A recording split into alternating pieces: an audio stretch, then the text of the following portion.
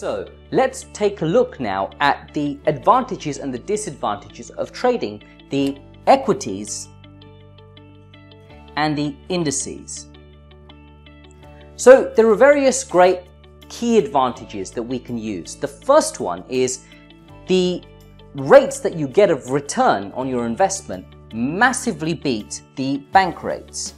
So those of you that are in the UK, the current bank rate at the time of making this video is 0.75%. And you can get a much greater yield on your investments with stocks, if you know what you're doing, of course, from then what the bank rates will actually provide you. So the second key advantage, you're buying an asset, remember that. So because you're buying an asset, it is safe. It's almost like buying a house, for example, because when you buy a house, of course, it's physical bricks and mortar, and that is a safe investment. So this is a safe investment.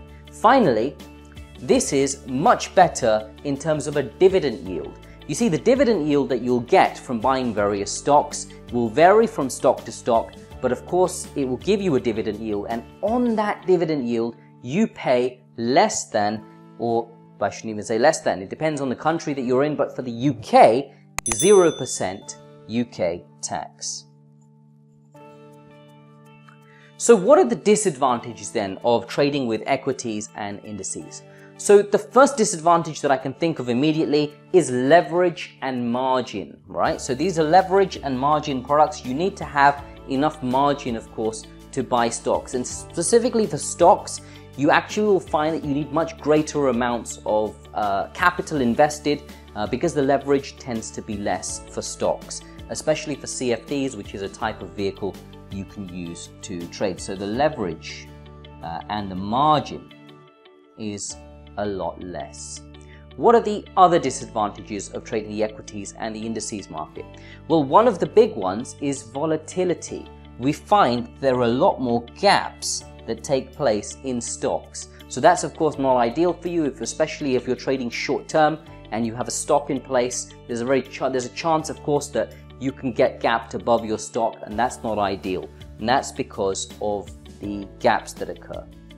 Let's now talk about the final disadvantage, which of course is relevant particularly for equities, which of course is insider trading. So insider trading, there are so many different types of insider trading that you can get. When I did the research, it's unbelievable actually how many different types there are. But the essence of it is that someone finds out some kind of information and leaks it out to the general public, and this of course causes gaps in stock prices to occur. And of course that ties in with the previous disadvantage that we spoke about. So not ideal because they're smaller markets, there isn't as much liquidity, so they are prone to gaps and insider trading. We trust you enjoyed our Traders Education Center tech video. To unlock the full tech modules for free, click on the link below and hit the subscribe button. Then go ahead to register with your contact details and create your unique username and password to enjoy the fully unlocked tech modules.